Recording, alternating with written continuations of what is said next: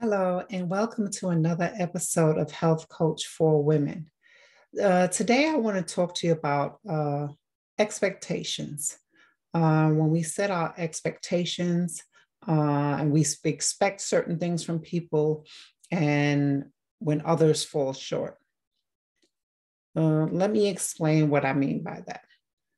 So, we have our own set of standards, we have our own set of values and morals that we set for ourselves, and also what we expect from others. But sometimes we don't always get that. Sometimes we don't always get that in return. And so how do we deal with that? Right? How do we deal with that when we set these expectations and put high standards? Now, I would never tell anyone not to have high standards. You should always have high standards of the things that you want for yourself and your family, and you should settle for nothing less, right? But we definitely want to be realistic, right? And remember that people are human. And so we have to be realistic in the things that we want when we are setting high standards and expectations from others. And there's nothing wrong with that. But sometimes, like I said, if we are putting too much expectations on others, and when they fall short, we may feel hurt, disappointed, and things like that. So what do we do? What do we do?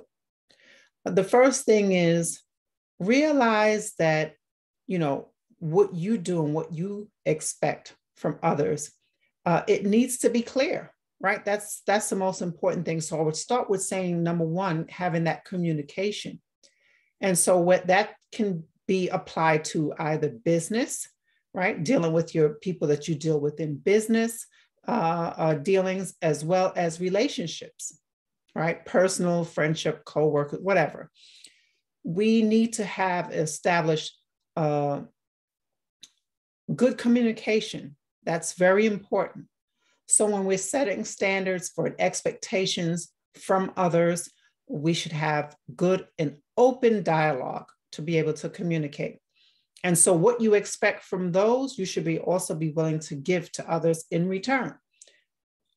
Okay. So for example, I'll just say, when it comes to, I'll just say maybe at work, right? And you are an employer rather, and you hire someone for a specific job or task, and you give them the job or task to do, and you give them all the specifics, but then they don't come through. Then they fall short of something. Maybe they left us an important detail out that was very important. How would you deal with that? Would you deal with them in anger or frustration, especially when this may have been a presentation or something like that? How would you deal with that? Would you be angry? Would you be upset? What would you do? Right? And so these lessons can be applied in everyday life. How do you handle that?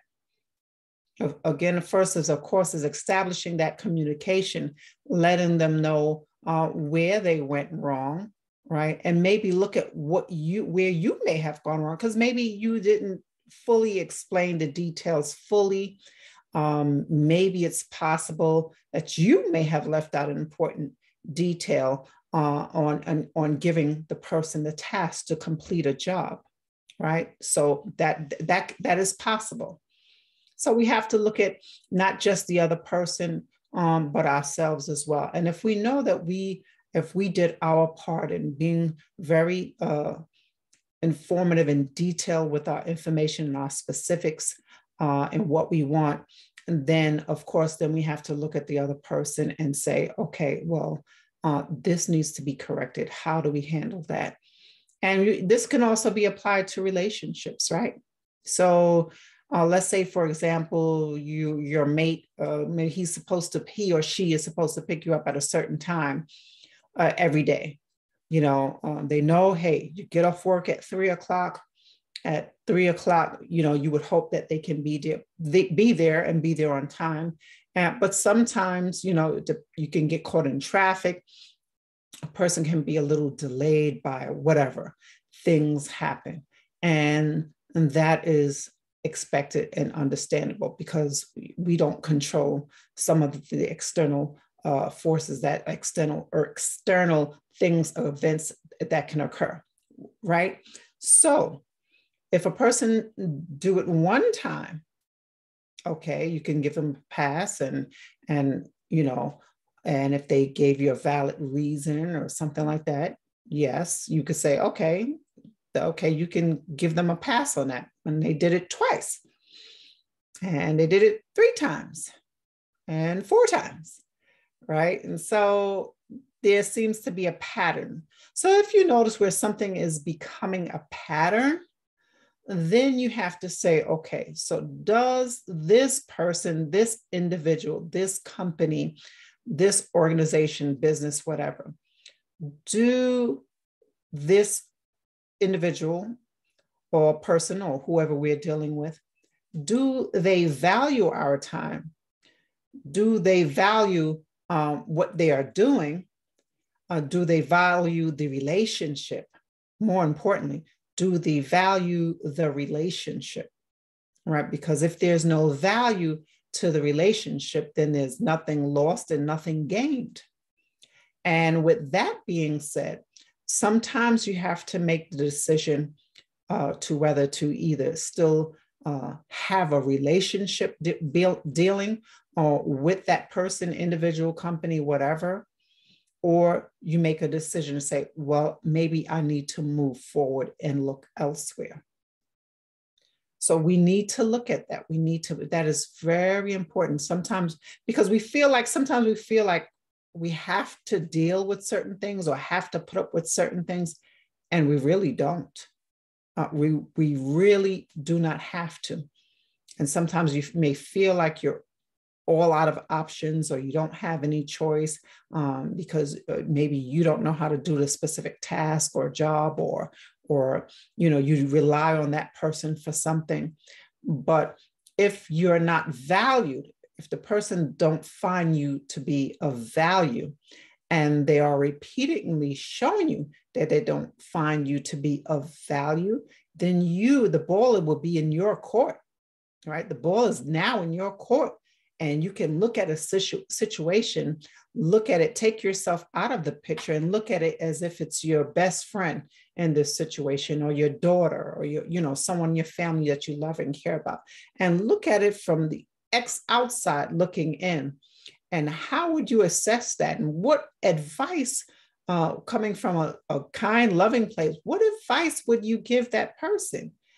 What advice would you truly give from the heart if you really cared about that person? Would you advise them to stay in a relationship where you're not valued, where the other person is not valued, and they don't find your time valuable, they don't find your opinions valuable, and they don't respect you at all, right? Or they just don't show up, or they just fall short of what they're supposed to do and always making excuses? We need to look at that. And so again, this can be applied in any relationship where you're dealing with whether it's business or personal, on the job. We need to be able to do that.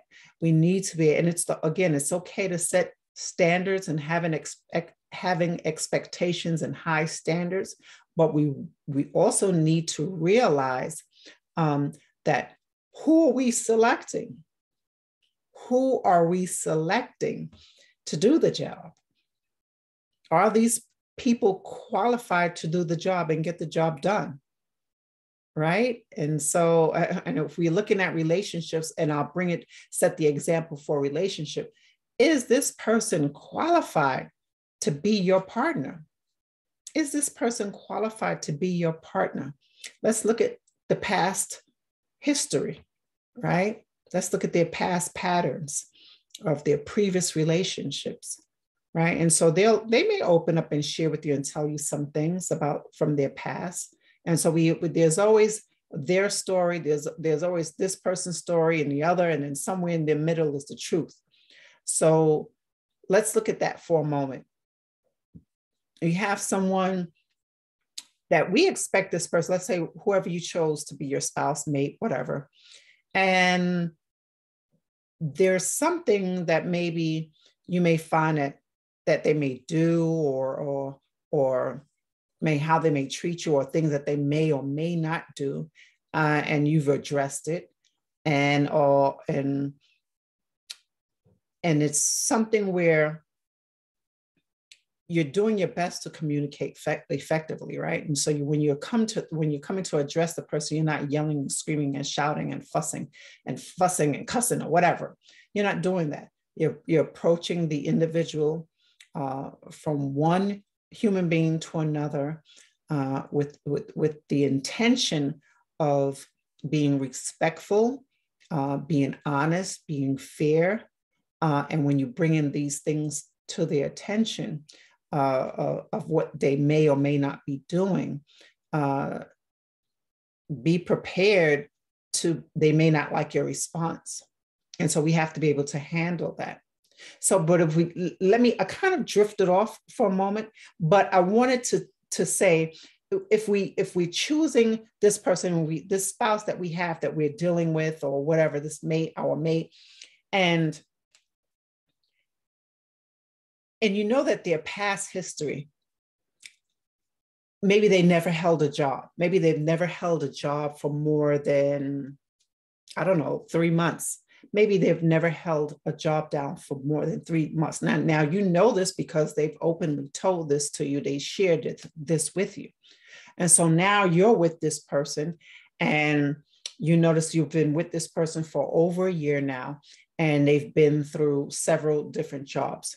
And so in between jobs here and there, but now it's taking a toll, right, on the financial part of the relationship. It's putting a strain on the relationship due to finances, something like that, because now the money is not always consistent, because the other person is always have to, every 3 months, they get tired of a job for whatever reason, and they leave and they go somewhere else. And maybe they may be out of a job for about a month or two, maybe a little longer. And so this is the pattern, but you knew that prior, right? You knew that prior to getting into the relationship, but we set these expectations, right? And so this is where I'm leading to. We set these high standards for another individual of what we expect from them. Well, yes, you could have definitely communicated and say, listen, if you and I are going to get together, you need to make sure that you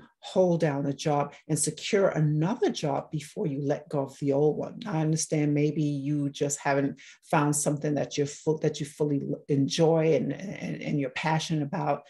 I get it.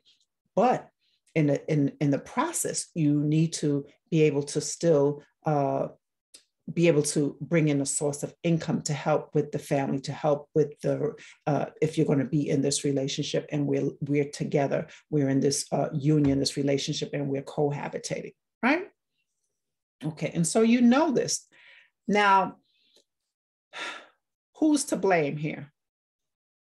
Is there someone to blame when you have this firsthand knowledge, you had this firsthand information that this person you already knew, that they always went in between jobs? Well, I would have to say it kind of falls on both individuals, simply because you had this firsthand knowledge. You had this knowledge that this person are always going through jobs every 3 months or so, right? And that's been the pattern. They've been open with you and told you this, right? And so we can't be upset at the other person. You knew this already. Should you have proceeded on with the relationship or not? Well, that's a personal choice. But knowing that, and we can't go and saying, oh, well, I'm going to change him. I'm going to fix him. I'm going to mold this person into what I want them to be. You can't do it. That's the wrong thing to do. You can't go into a relationship thinking you can mold and shape this person into what you want them to be. A person has to be who they want to be. And a person has to feel free to be who they want to be. And so with that being said, well, in that aspect, the both would need to take responsibility, because one person, you already have that information, and the other, who is a person who is not living to that so-called high expectation, knows that if I get into this, I'm going to have to maintain a job longer than 3 months or 4 months, because this is what my partner, this is what my mate, my spouse is expecting from me. And so if you both can come in and meet in the middle with that agreement, and level of understanding, of communication, where one knows what they want from the other and the other knows what the other person wants, then we have a good match. I wouldn't say a perfect match, but you have this good match. Okay, there is some type of communication, and we have a level of understanding. And so when that doesn't happen, we can't really blame the other person. We can't blame the other person. And it's just like when you make a selection to work with people, right? And so it's like going to Nordstrom's or Saks, shopping there at this high-end store where you may get quality goods, quality merchandise, as opposed to Walmart. Can you really compare the two as they being on the same level? Walmart, right? Pretty much mediocre standard, your basic for the basics. And then you have Nordstrom, or maybe I shouldn't be comparing supermarket to retail, but okay. But you kind of get what I'm saying, right? I can't think of another retail, low-end retail store that I could think of. But anyway, but you get what I'm saying, right? And so let's just say if you wanted to buy clothing from Walmart, clothing from Macy's, you can't really compare the two. One is definitely going to have higher quality of merchandise and clothing than the other, right? The quality, the fabric may be Macy's may have a better quality of fabric. Maybe I shouldn't be using the names, but anyway, Macy's should will more than likely have better quality than the Walmart brand clothing, right? And so when you compare the two, and of course, Macy's will have higher prices than a Walmart brand because the quality. So you've heard the saying, you get what you pay for. You get what you pay for. So why do I say that? We can't set high expectations when we are the ones that selected, right? Or that we are the one that made the choice and choose and selected to go with either Walmart or Macy's. And so when it comes to businesses, sometimes, and if you're working with other people in business, you may choose Walmart or you may choose Macy's. You may choose, you may either go with someone who is quick, fast, and cheap, but don't get the job done. Or you may go with someone who's more higher price and you don't have to tell them a thing. And they're going to get the job done, right? They're going to get it done. And all you do, you give them specific details, description, and what you want, and boom, you got it. Okay? Services rendered. And I have to really, I'm going to choose my words carefully, but you know, when you're dealing with other people, and you know, sometimes people will let their ego get into the way of really expressing what they really want to express, or have too much pride in expressing what they really want to express. So we have to stay away from that. We have to do better when it comes to that.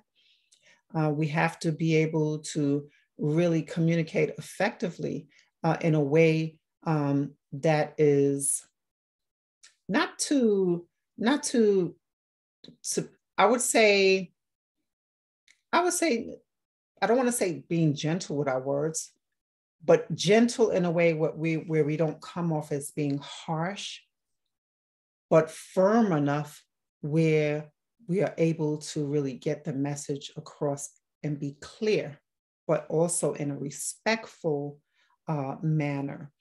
And that's so important. And that's what, when you're setting your intentions for what you want in all areas and aspects of your life, it's about setting those intentions and being clear of what you want, and being realistic, right? Being realistic in what you want when you make your selection of choosing a mate, of choosing a business to work with. Do you want quality? Do you want a quality mate, right? Do you want a quality professional that's going to charge you a higher price because their work is high quality and they do great work? Or do you want mediocrity? Do you want to settle and just to say, well, you've got this done, or you have this mate, or you have somebody, oh, he's great looking, oh, he's great, and he's got a great body and this and that, but can't keep a job for more than a month. Can't hold a job for more than 3 months, or less than a year, changing jobs, 2 to 3 jobs in a year or more. Quality, right? Quality is what we look for. Quality is what we should be looking for, right? And having effective communication. And so all of this plays a part in our wellness too. Wouldn't you agree? Because if we are dealing with someone with a mate that's possibly draining your funds, and you're stressed out now over money, it makes a difference. Or working with someone on a business aspect, when you've hired a person to do a job and now you have to hire someone else to fix what someone else messed up.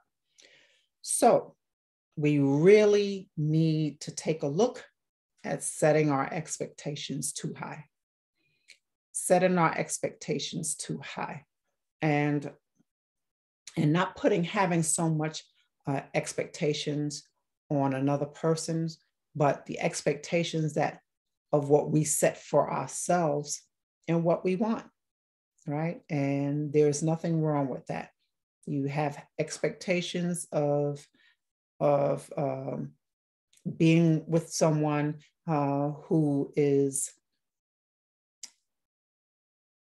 I'm trying to get my word together and what I'm saying. So basically, you want your expectations of a mate, because I want to make sure I'm saying it in a way where it's not misunderstood. So you want to make sure when you're choosing a mate or someone that you're going to be with, it's not based on just the looks of a person, right? That's important, but it's not as important as the quality and the character of the person. Wouldn't you agree? I mean, I don't know. Maybe some men are more important. Maybe for them, it's just having a trophy piece on their arm rather than someone who can be a trophy piece, but has a deeper intellect.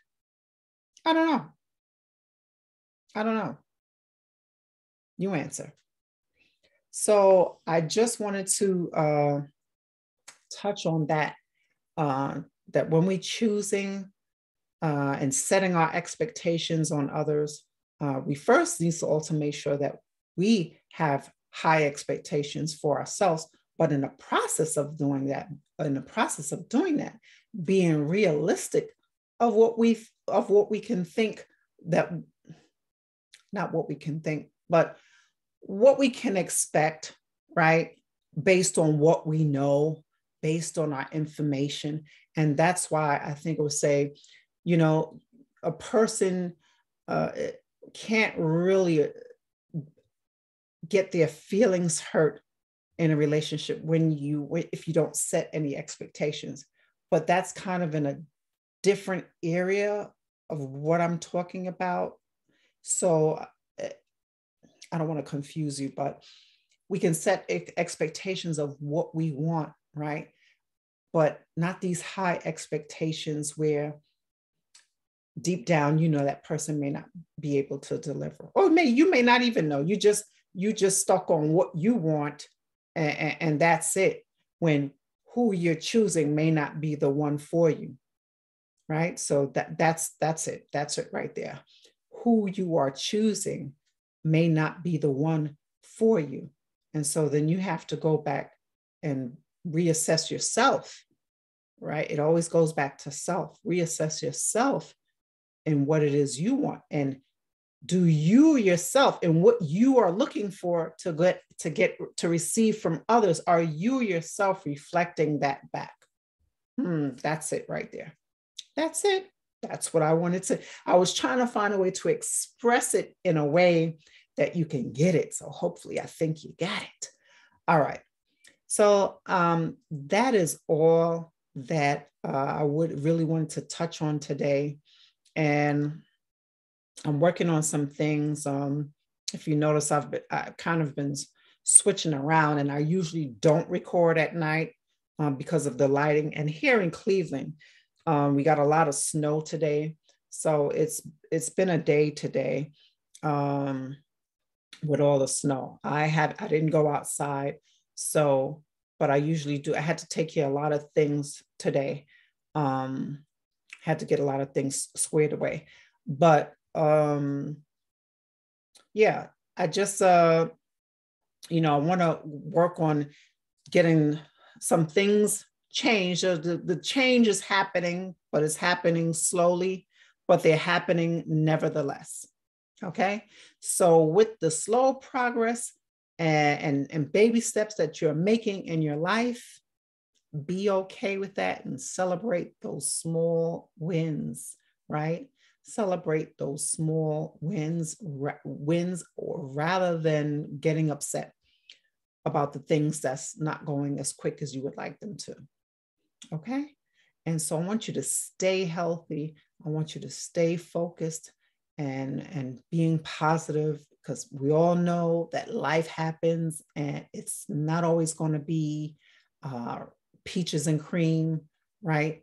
And that's including myself. Things aren't always going to be peaches and cream, right? I'm not a fan of 7-8 inches of snow or more. Okay. So, but that's the reality of it. All right. So stay healthy. If you're out there now, this is like flu season for viruses, colds, and all that other stuff that's going on out there.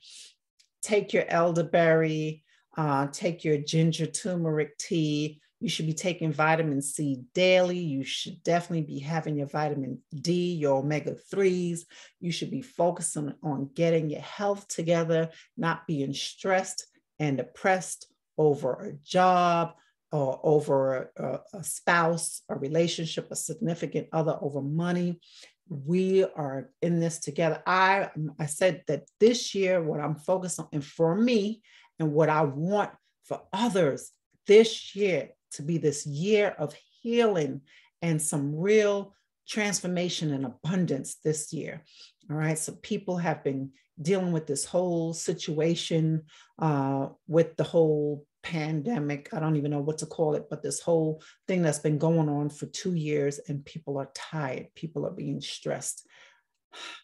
I want us to get back to healing. I want us to get back to healing and being this healing journey, this year of health and wealth, healing and transformation. So that is all I have for you today. I hope you enjoyed this episode.